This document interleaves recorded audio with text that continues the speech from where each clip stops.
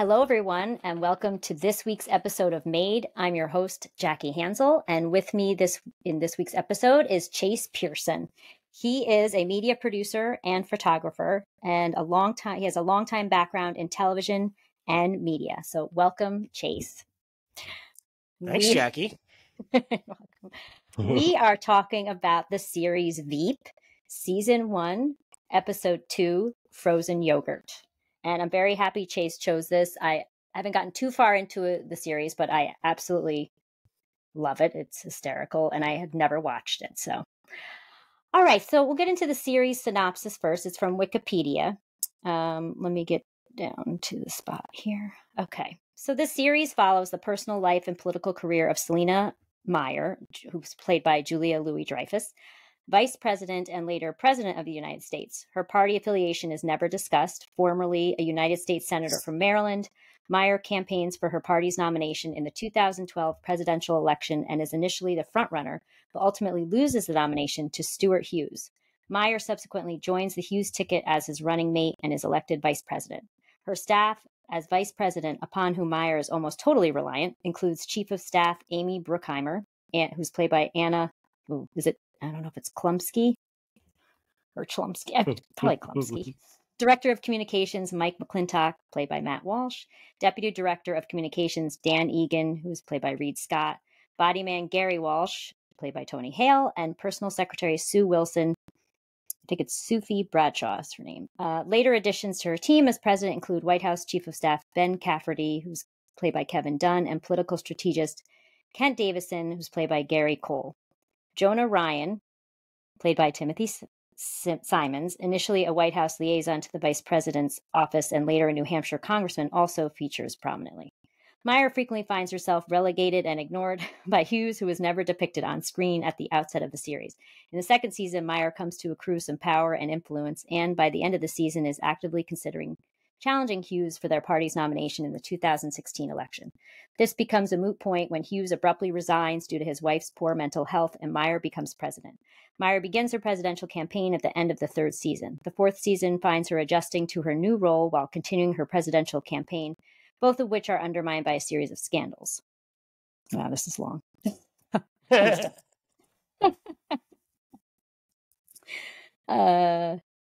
The election results in a tie between Meyer and challenger Bill O'Brien, played by Brad Leland, leading to a contingent election in the House of Representatives during the fifth season to decide the next president after a recount in Nevada fails to alter the election's outcome. Oh my gosh. The House vote ends in a tie, meaning that when the Senate votes to elect the vice president, the winner will be the next president.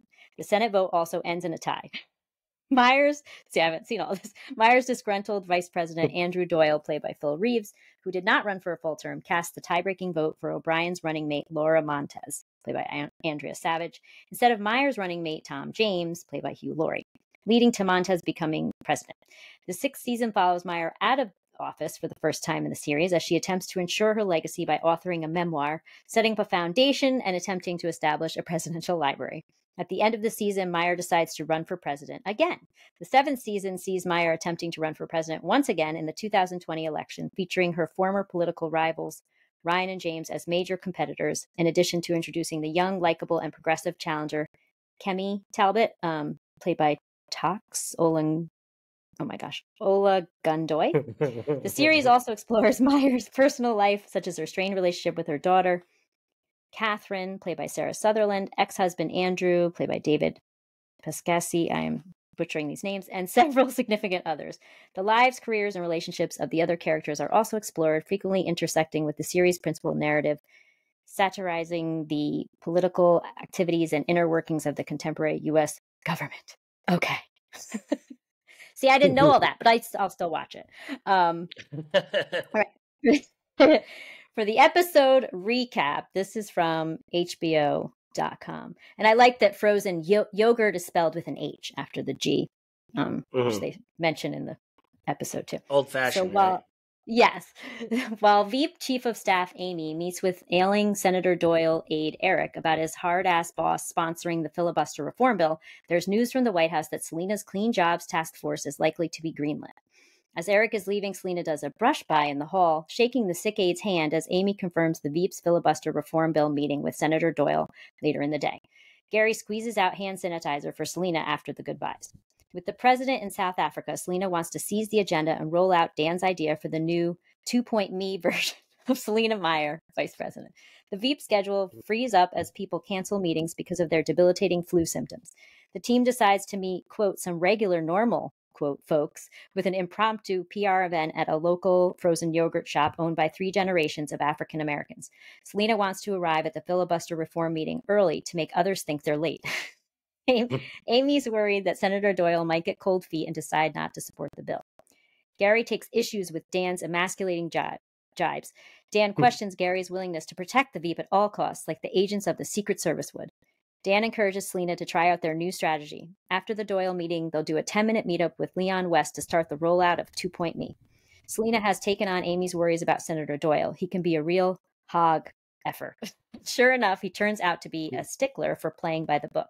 Madam Vice President tries to lighten the mood, but before Doyle can lay out his demands in exchange for his support, Gary dives onto the table, blocking the Veep from taking a direct hit from Eric's sneeze, quote, bullet. Senator Doyle apologizes for his aid, confident she's got Doyle where she wants him. Selena sends Amy back to the office to drum up more Senate support for the reform bill. Back at the office, Senator Murray's office says no to Amy on reform. Dan and Mike work on the perfect frozen yogurt flavor for the Veep to eat. Gary's flushed with pride about his selfless heroism, catching the, quote, dirty bomb right in the face. Senator Doyle wants Selena to keep the oil guys off the Clean Jobs Task Force in exchange for his sponsorship of the reform bill. Then he commands her to hand him his coffee. Selena returns to her office, trying to put a positive spin on her promise to Senator Doyle, knowing she's already agreed to put an oil guy in the task force. She wants her team to find a way to unsay what she said. Dan suggests putting an ex-oil guy on the task force. When Jonah arrives, everyone uses frozen yogurt flavors as code for what Selena must do about the clean jobs problem. They go with Jamaica rum. Jamaica rum. Oil is in. The journalist Leon West, a.k.a. the Beltway Butcher, accompanies Dan to the yogurt shop. Gary succumbs to the flu. Mike gets word that the president wants to announce the Clean Jobs Task Force himself upon his return from South Africa. Knowing Dan is planning to leak word of the task force to Leon West as part of his Veep 2-point thing, Selena sends Mike down to the yogurt shop to stop Dan. The shop owner and his family are so excited to have the Veep coming, they have named a flavor after her, Strawberry Selena. A skeptical Leon West wants to hear what Dan has. Dan promises that things are about to get Veep-tastic just as Mike shows up to warn Dan. Jonah rushes in to tell Selena the president is suffering from chest pains and they must get to the West Wing immediately.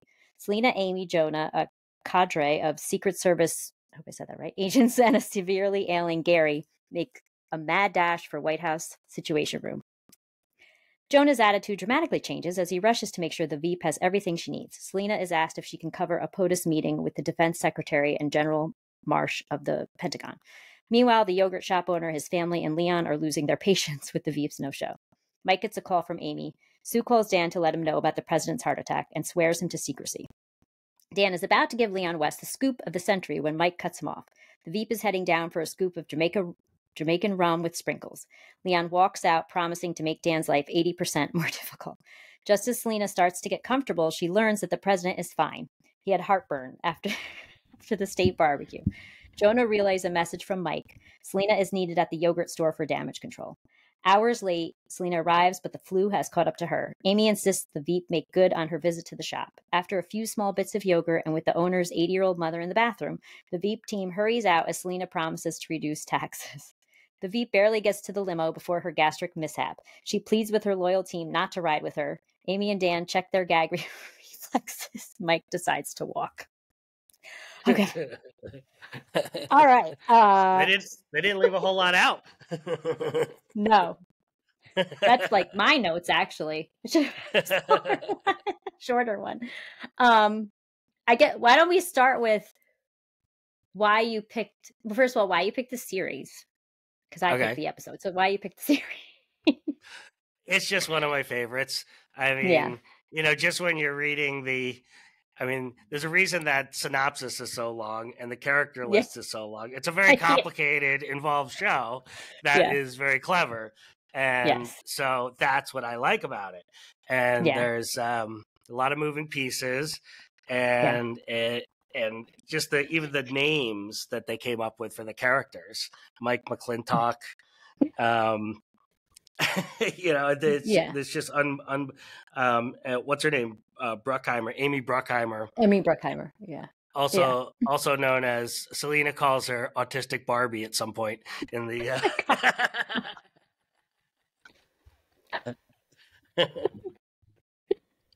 Yeah, it is. It's so funny. This is interesting because I picked the Frozen Yogurt episode. I mean, I'll be honest, I hadn't watched a lot, but I kept thinking about that one. First of all, I think I have a weird thing with when people gag. I think it's hysterical. And like, I don't know what's wrong with me because I don't want to be around them in person, but on movies and shows, when they start, like Tony Hale's like, like every time I was dying. I don't know what's wrong with me. I'm sick. But I loved when she thought she was going to be president. Yeah. I just love that whole thing because she was like, I hope he's okay. And she like, and you're like, yeah, this is probably like, I just never thought, I hate to say it, I never thought about it. I'm like, oh my God, this would totally happen in real life. And then when she found out he was okay, she was like, thank God, or whatever she said. I don't know. I thought that was such a good. Well, the whole show, she's kind of fake with everybody, Yeah. And that's just the nature of Washington. That's kind of the satire of that show, is that it's all a bunch of lies and bullshit. And just people trying to get something. Yeah. Like, I need this, but to make it look good, like everything. Yeah. It's like, oh my gosh. So I found out, I don't know if you knew this, because I was like, you know what? They probably improvise on this show. Yes. Listen to this from backstage.com. This is even better than I thought. It says that this was an interview with the guy who plays Dan. I think his name is Reed. Mm-hmm. Reed Scott. He's really hot, but he's a jerk, by the way. In the show. I just want to take, it's basically they'd have these long rehearsal processes where it says where we would improvise everything. And the writers would go away to rewrite the script to incorporate their improv. I was like, whoa, that's cool. Amazing. And I could see that in a way, but it's even better knowing that they basically like wrote the show. That's cool. I didn't even know that. I just knew that it had that very authentic flow to the dialogue, which I think that might explain some of that, Yeah. You're getting the inspiration for the lines are coming from the actors and their characters. Yeah. And it makes cool. And some of the lines I quoted, like it makes them even better because I'm like, oh, they came up with it. Just the way they flow and like throw in these comments. I was like, this feels like improv to me because I have taken improv. Anyway. Yeah, I'm not a real expert. I have to say, I mean, who doesn't? But I love Julia Louis-Dreyfus. Like, there's just she's the best. She's so well put together. She's so graceful. Like, no, she's doing comedy, but she's so graceful and like attractive. And there's just like this cleanness about her always. I don't know. She's one of the best, And it's really shown over the last, after what she's done with herself after Seinfeld. She's after really, Seinfeld, I know, right? Yeah. And then just like basically, it was like really hot, and do they not have AC? I don't know. I don't think they ever said it was broken or something. But I was like, why do they not have AC where the vice president is? Because she's the vice president. I think they said that in the first scene, but then it didn't really become an issue. No, I mean, there's. I don't know. It was just one line. I have a favorite quote. Yeah, I have a favorite quote regarding that. Whole thing. But that? I'll get into that. I'll get into it in a second. Okay. The whole thing with this flu going around, and this was pre-COVID, and I was like, oh my God, like that guy sneezing and like the Eric guy, the first guy. I was like, oh my. No, like you're a grown adult. This is disgusting. And he did it twice, and she shook his hand twice. I know.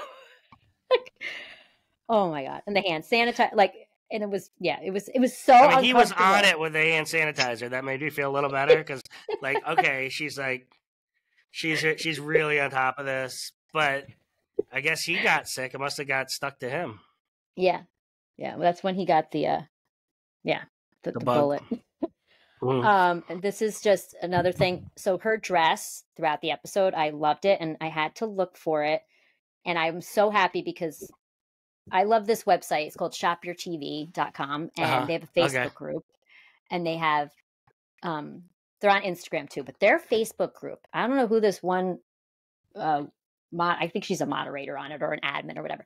You'd basically post a picture of an outfit, earrings, it doesn't matter, jewelry, whatever. You say what season, what episode, what show it's from. And she gets back to you like this. Now, this was older, so I was like, I don't know if they'll find it. She came back. I mean, I posted this very early in the morning, came back with definitely within a half an hour. And for those of you out there, I thought this was interesting too. So it was a black dress. It was like a sheath dress. She said, she goes, I don't know if I found the exact one, but I found something similar. So I got, so props to them. I love Shop Your TV and I'll put the That's link. cool. So it's Black Halo, I think is the brand, and it's called Jackie Sheath Dress. Now I know it's not named after me. It's probably named after like Jacqueline Kennedy or whatever. But I was like, that's so cool. Anyway, just threw that in there. I have a speech pathologist like side note here. So I'm a speech pathologist in a school. I deal with, language, articulation, all that type of stuff. But I used to work in a hospital. So a big part of that was swallowing. People will have trouble swallowing, chewing. Basically, it's the swallowing. And especially when they have a stroke, it's a risk that they could get pneumonia because they aspirate and all this stuff, right? So of course, I got stuck on this. So when Selena tells Eric to drink plenty of liquids, and then she says something like, well, that's kind of a stupid thing to say because you can't drink a solid. And then Amy says, soup. So, and then I think it's Gary, the Tony Hale guy. He was like, well, it's a solid and a liquid. Well, it's really funny. So no one's going to care about this except for like speech pathologists. But basically, it's a mixture of solids and liquid, and so is cereal. But then cereal at least gets mushy. It's the hardest thing to eat when you have a swallowing disorder because you have to be able to do both. You have to be able to chew the solid, hold it in your mouth while you drink the liquid. I know this is so dopey, but basically, I got stuck on that one. Just that to explain that. Because some people, when they have a stroke, they can't have, at least for a while, liquids. Everything has to be thickened. And they can't drink like water, everything has to be thickened, or things have to be mush. Basically, it was terrible. Anyway, so I have to make it up. Mike's perspiration was hysterical. He was drenched in sweat. And he's like, this is me. I have big pores or gland. I don't know what he says. Okay, here's the best line ever. Selena's hot, and Gary is like blowing this little fan on her. And she's like, Dan, can you get more oxygen in here, please? This thing is completely useless. And she's talking about the fan. I can move more air by she goes, I can move more air by farting. Gary says, I'm sure you can, ma'am. Like, I don't know. I'm like a 8-year-old boy, basically. So I love it when he says stuff like that, and then she gives him a look like you're an idiot. Like, yeah. Also, like, you didn't expect that to come out of her mouth, kind of too. Yeah. Like, you were just like, well, she's get used to it because that's her character. No, Oh, some of the oh my god, so some of the things she said. The whole like vice president relationship, like she hates him. Like it's just funny. Oh, and then when they're deciding which quote normal thing to do, they mention a book fair, and Amy's like, well, there'll be kids there. And Mike's like, kids are unpredictable. They wet their pants. I mean, that's when I was like, they have to improvise this because it's just like things thrown out there. I'm like, all kids wet their pants. Like, when she's told, that's the part. Like when she's told the president has experienced chest pains, she's trying not to smile, and then her disappointment. So those are my notes. So segue into, I guess, how did you start? Totally off the subject there, but how did you start doing what you do? And I guess when? Okay, so I started being interested in telling stories through the television media, like in the late 90s when I was driving a tow truck. But I didn't really know how to get, into the TV business. Mm-hmm. So anyway, I at some point I volunteered at a network called Free Speech TV. And I was like just kind of like an intern or whatever, but I got to kind of like learn a little bit. And they didn't do production; they just did licensing of content. So they ran a lot of like kind of left wing documentaries, and they wanted to do some live programming around the year 2000 presidential elections. And the CEO was just like, Chase, can you like look into what it would take to get a TV truck and put on some live production? So I just kind of had a little research assignment, and I figured it out, and we put on the production and went off good, and so that kind of started my career. Wow. Where was this? Where was it located? We did the Democratic National Convention that year was in Los Angeles. Where was the free speech? The network's base was in Boulder, Colorado. Oh, okay. And then that was the, during that programming we did for the election coverage, we debuted Democracy Now!, the radio show Democracy Now! As a television show. And and then after those productions, I got kind of sent to New York to help turn Democracy Now! Into a television show. And that was in the year 2001. And we ended up turning it into a TV show the day after September 11th. Oh, wow. Like about 6 months ahead of schedule. Oh, wow. Wow. And you were living in Boulder at the time? No, I'd come back to New York. We were. Okay. No, sorry. Keep going. Oh, that's where Issa was born, was in Boulder. Right. And okay. And then because we just, couldn't decide where to go when Johanna was pregnant, and we ended up just like throwing a dart at a map and ended up in Boulder. Oh, okay. And then we came back to New York after like doing a year of that. So, but yeah, it worked out. It worked out good because I got that whole. Yeah. I got met Free Speech TV and whatnot. Yeah. And, Where did you grow up? I moved around quite a bit. A lot of different states, but my kind of formidable years, I guess, were in the Berkshires.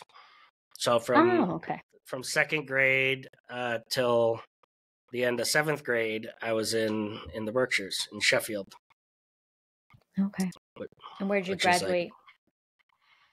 I graduated from a school in Virginia called Blue Ridge School. Oh, wow. And I didn't know that. Yeah. Wow.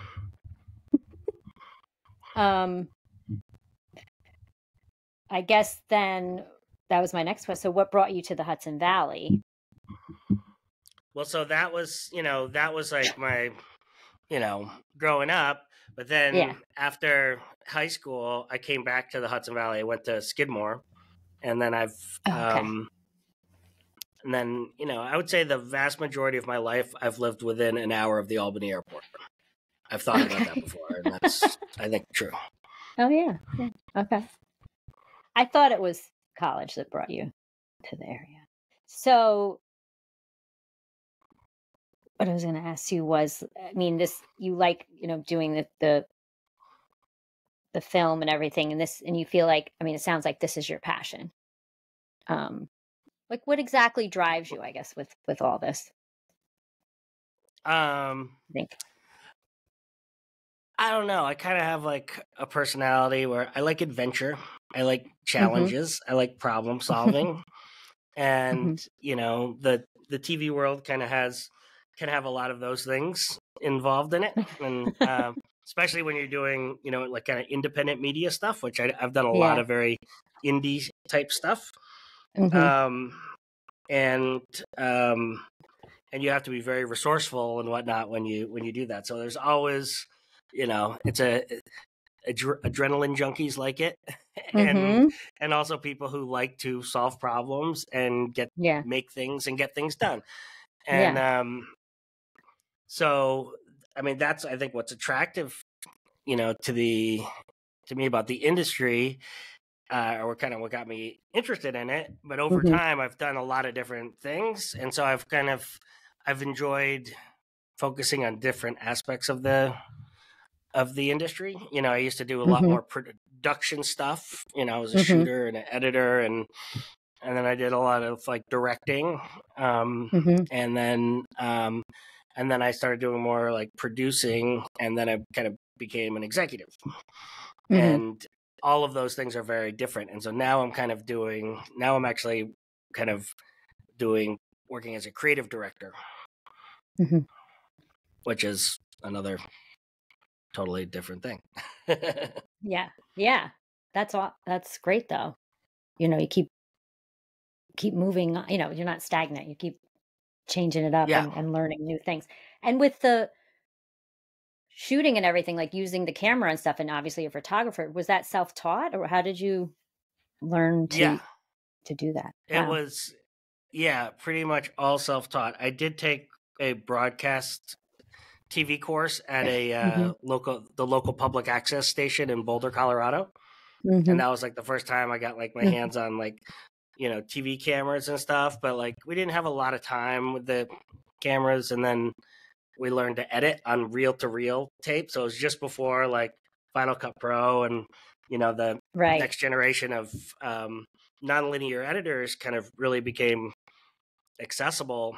And so that was like when I only did one project. It was like my student project on reel-to-reel tapes. And then everything became, digital nonlinear editing at that point. Yeah. That's cool. In true Gen X fashion, straddling the cusp of the old and the new. Yeah. I can obviously do video, but I'm not fancy. So I know it's not hard. Just the way you say fancy, means a lot to me. Well, you've got that great Hudson Valley accent, like the Socrates kind of, Totally. And I love it so much. And it's like when I moved away from the area when I was a kid, I missed that. And so I've always like, it's always been comforting to me. Sorgity. It's Sorgities, Sorgities, yeah. There's an R in there. You just don't see it. Yeah. Sorgities, yeah. Have you, so I don't think so, but have you ever dabbled in like theater or acting or improv? Well, it's funny you should ask. That's been something I've been thinking about recently, and kind of having like, if I had to do it over again, I wish I would got more into theater when I was young. Because it turns out I like hanging out with like theater people. I didn't know. Like, I was like pushed into like sports and math and stuff. Yeah. And turns out like I could have been smoking pot with the theater kids, You can still take classes or whatever, Oh, I know. Why not? It's just, it's because I don't really feel the need to be on stage. I like I just thought it was interesting that there was an opportunity. No, just production, just in general, like to get into like that's kind of like the gateway to the entertainment business for a lot of people. Right. And I didn't know that back then. And I wish someone had told me that was like kind of like I didn't get a lot of information about like, big picture strategy when I was growing up. Right. But obviously you accomplished a lot, and you're really self-made. You basically taught yourself everything. That's amazing. I was gonna say, Dave actually has taken stand-up classes recently. Oh, recently? Oh, yeah. Didn't he tell you? Did I tell you that? Well, I know he's been working on his stand-up stuff. Yeah, because he probably he's did an act he's for you or run something. lines on me before. Oh, God.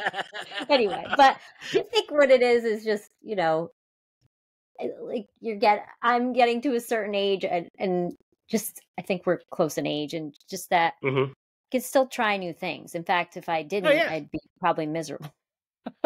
Absolutely. Yeah. I know. Well, I love it because the fact that you're doing these podcasts, I think is so great. Thanks. I'm a huge fan, and I think it's awesome. I'm trying to encourage everyone, to do more because I think it's fun. So it is. It's a lot of fun. I'm learning new things. Glad you did it. Thank you. Proud. I am proud. I have. Do you want to talk about your photography? I think that I have a feeling. Well, you have something coming up. This might be published after that, though. I'm not sure. Okay. Because now I can't remember. Well, that's anyway. Talk about your photography. Okay. So I started taking pictures of houses around here like 5 or 6 years ago for money, right? There was like a real estate boom here, and I had taken I photographed some houses for some people just kind of like as a favor or whatever, and I was like, this is kind of cool. I kind of like it. And I was like, oh, people pay for this stuff all the time. And so I started doing it, and it ended up being, a good thing, and became. I've shot thousands of houses. Wow. Now, with you mean external, like drone shots, internal, like what? Yeah, like everything. Yeah, like all the stuff you need for a real estate listing, essentially. Okay. But I kind of, was doing it at the higher end of the market, and drawing on my background behind other types of cameras and whatnot. And it did a good job. And so my stuff started getting in the New York Times and getting I was kind of the guy for a few years. I think I was the guy to call in the Hudson Valley for the fanciest house. Now for fancy, there's a lot. Yeah, I think there's a lot more competition. There's a lot, and so for a while I was kind of growing that business, and it was very hard to staff up and get the right thing. So I've since shrunk the business. I only handle a few customers by myself, and it's the same customers over and over again. Yeah, and it's good. And it's so anyway. So in that process, that's why I started doing that, and I was out shooting every day, and then I started taking. I got the drone to take the aerial pictures of the houses and stuff, and then I just started shooting other stuff with the drone and other stuff with the other cameras. And I bought lights and strobes and stuff. I started doing fashion stuff, and I started doing a lot of landscape stuff. Have you ever seen my photography? No. But I'm hoping to. I mean, I saw some things you put on Instagram, but no. Right. So I'm looking forward to that. So anyway, so I started, So now I'm kind of I've been trying to transition into doing art as like a thing. To make money, and nice. And focus on that. So I've got our first real gallery show coming up in weekend depending on when this releases. Next weekend, right? Yeah. And I'm excited about it.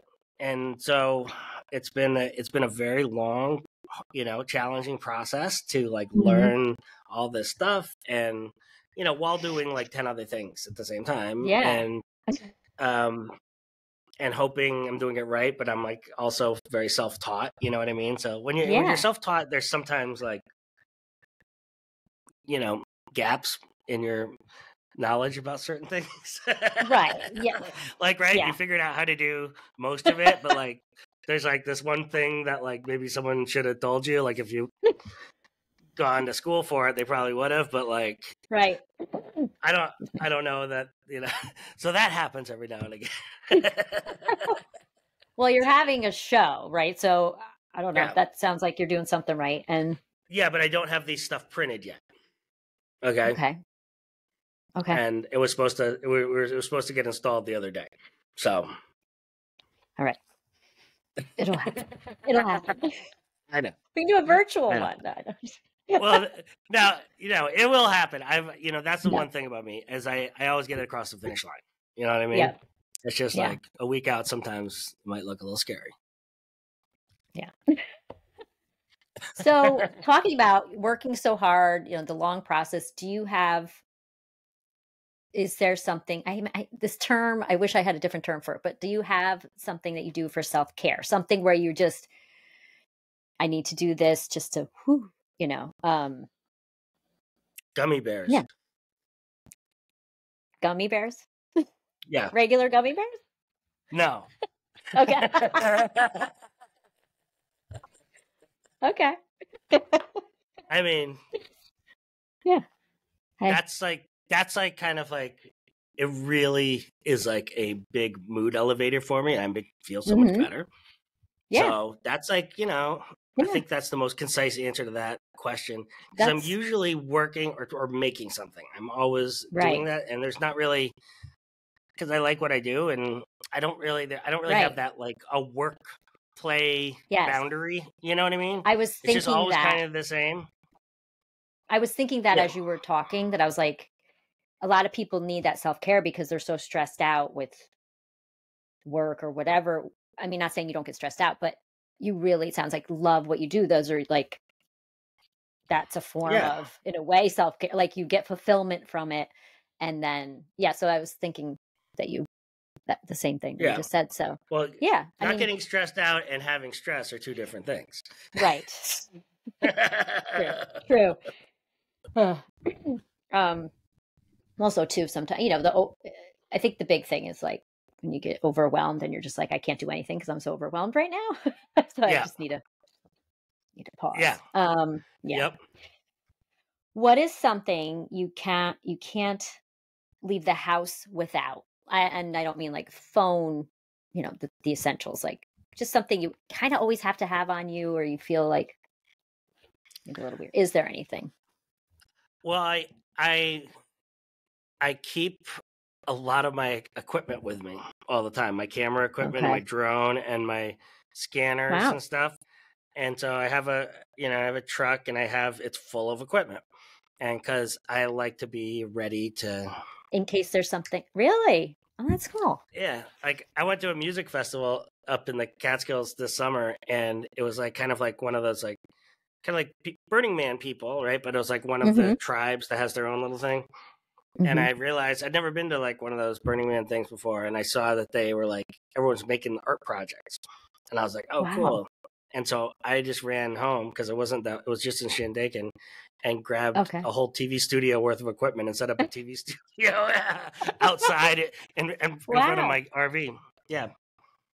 So now you'll never leave home without. Yeah. And exactly. That's really cool. Yeah, like writers, a lot of times they have to have a pen and paper, something on. I mean, well, obviously they can type on their phone too, but like something on them, for any moment. What is I like having everything on me. Like that's why I bought a camper actually, because in my kind of like fantasy world, I'm either on a boat or some kind of vessel, and have all my things I need, which isn't much.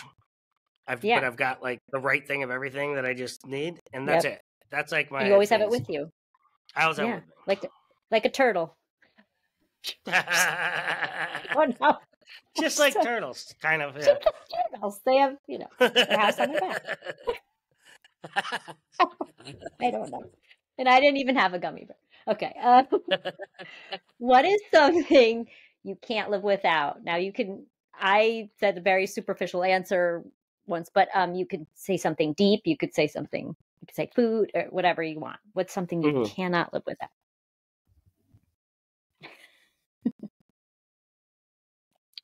Well,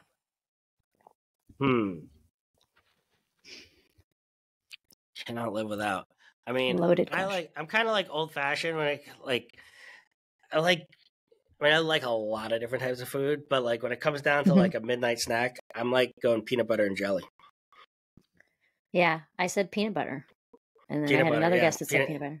Gotta have peanut butter. Peanut butter. And I have to have peanut butter and whole milk. Whole milk too. Yeah. I mean, I've had people say like music, I can't live without music in my life. And I'm like, oh my gosh, you're so much deeper. Like, but that's just the first thing that always comes to mind. And I have to have a supply. That's the problem. Yeah. If I have, like, I look on the shelf, I see 2 things of peanut butter. I'm like, oh my gosh, I have to go get more. I don't know. Dude, I went to Walmart last night to get some. Mm-hmm. See? I did. There's something about peanut butter.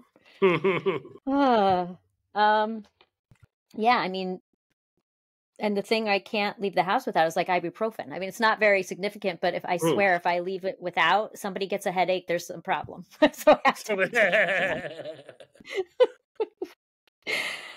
I do always get asked for that, like at work. Not always, like every day, but I'm the one they come to. Do you have an Advil? I'm like, yes, I do. Anyway, all right.